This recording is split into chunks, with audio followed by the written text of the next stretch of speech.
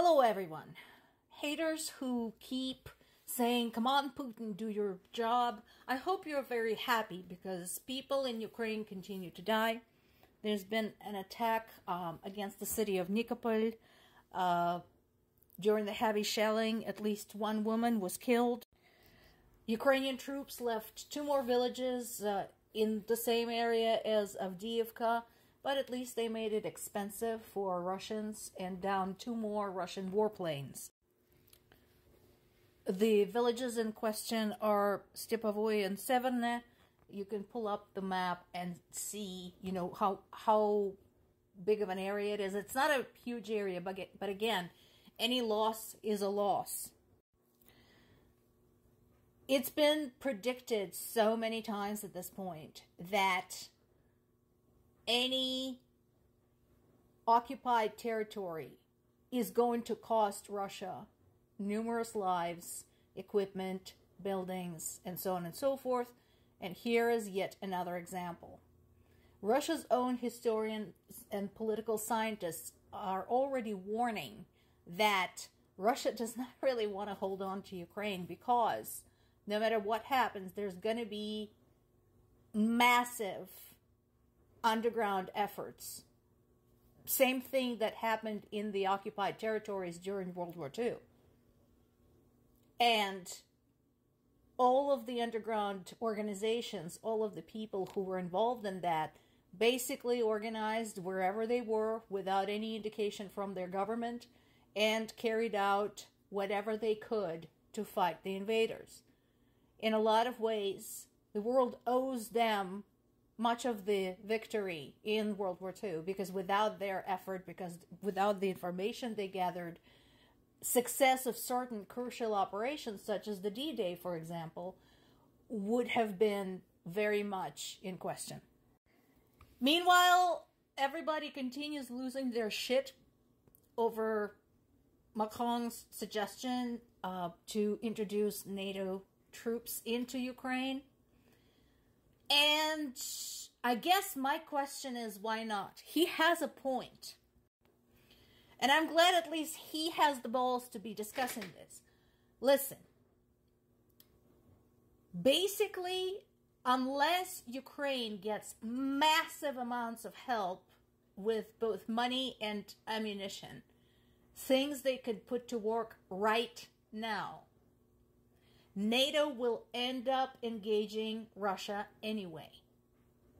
It's not a matter of if, it's a matter of when. So, we could do this 2 ways. We could throw Ukraine under the bus and see if they can duke it out and hope nothing bad happens, but it will.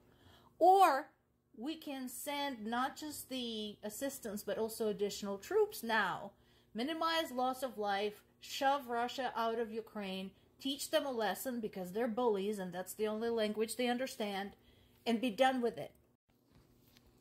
Of course, in response to Macron's remarks, Russia immediately started issuing threats, blah, blah, blah.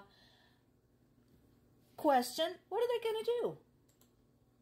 If the world basically did the same thing as they did during World War II and got its shit together and moved together, presented a united front, what will Russia do?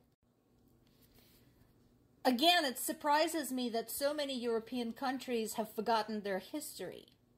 Because here's the thing. So a lot of people say, but Russia has nukes.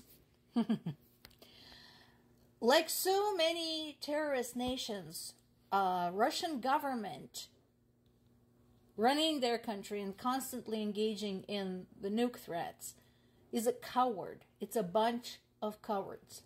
First of all, there is a question as to whether that equipment even works, because there have been numerous acts of sabotage and just plain old-fashioned theft from all layers of Russia's military pyramid.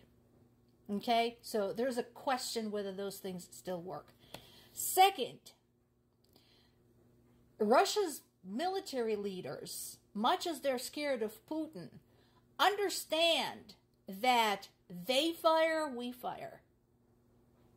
Okay? And while European and US technology is advanced enough to intercept Russia's missiles, based on Russia's very own recent experience, firing in the wrong directions, dropping shit on their own cities, they're not so sure whether they have the technology to intercept European and US missiles. So, the nuclear threat is tremendously overblown. So, mostly, all of Russia's statements, ooh, don't you dare, NATO, don't you dare, it's just posturing. It's nothing but a typical bully's posturing. Oh, look who else has spoken up. Oh my goodness, the Vatican, so well known for its resistance to the invading army. Oh, wait a minute. No, they aren't. So, to get this into perspective, everybody go and read the history of Vatican's politics during World War II.